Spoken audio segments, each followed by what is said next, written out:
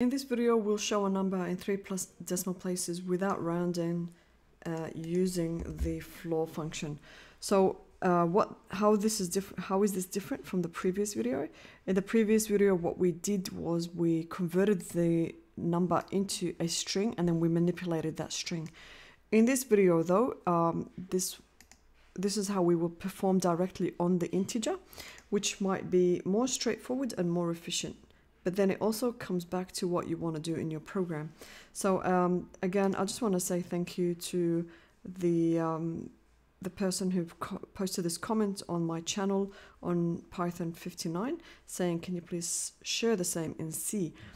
So we did the same for this video in C, but then that inspired me to do this one in both Python and in C. So thanks for that.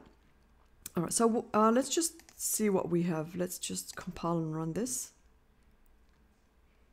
So we've basically just got the number displayed, and we can even say to how many decimal places we'd like it to display the number. So if I run again, it will print this number to 3 decimal places, but there's rounding involved, so it rounded the value. We don't want it to do that. So we want to use the floor function. So floor, and what floor does is you want to give it the value that you want to truncate. What it will do is it will return the largest integer that is less than or equal to our input value. So that's our input value, which is, we've declared it as value. So let's put that into a variable called truncated value, and let's print it out.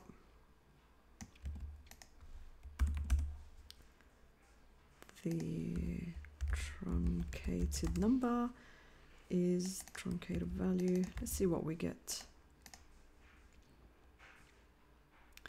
Yeah, so like we said, what it does is it returns the largest integer that is less than or equal to, so the largest integer that is that is less than or equal to our original input, which is this value here. But we also want it to display those 3 digits. So what we're going to do is just add some math here, and feel free to increase or decrease the number of zeros to change the precision. So I just want to say that my comment in the Python version wasn't probably the best, but I hope you got what I meant. So I kind of tried to improve that comment. Yeah, so let's do some math. If we multiply this value by 1000, let's see what we get. Next, if we divide this number by 1000, it will, so after we get this value being floored, and then we divide that by 1000, we'll get those 3 digits. So if you want it to be 4 decimal places, you'll just add a 0. That's what I was trying to say. All right, so let's compile and run. That's it, there we go. So we've got our value that is shown in 3 decimal places, but without rounding, and we've only used the floor function. Remember to include this library math.h, because it was already included. I did that before we started, but don't forget to actually add this as well. Okay, that's it. So I hope this was helpful. Thank you so much. Please keep your questions coming.